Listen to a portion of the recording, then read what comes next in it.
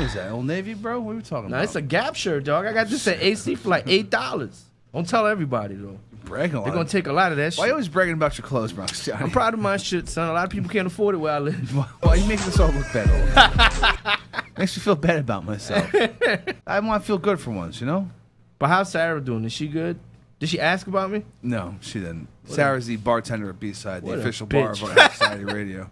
I tip good over there. Just drop somebody's You're a name. bad person. You're not going to get fucking tipped anymore. She's gonna get that tip though. You know what I'm saying? What? Oh, you guys gonna run train? Good for you, buddy. That's a terrible thing to say. Nice. All right, they team effort. It's not really a train if, like, you know, she wants it.